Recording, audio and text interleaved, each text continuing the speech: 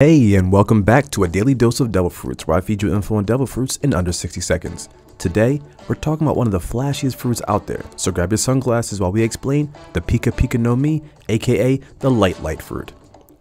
All Pikachu thoughts aside, this fruit is owned by Admiral Borsalino, aka Kizaru. As a Logia fruit, this allows the user to become, embody, manipulate, and weaponize light. Being able to control light means he can literally move at the speed of light, aka fast as boy. Moving that fast also means your punches and kicks have a significant increase in impact. He can also shoot laser beams from his hands and just about anywhere else. We haven't seen eye lasers yet, but we haven't ruled that out. Downside, lasers have to move in a straight line, so his trajectory is always predictable.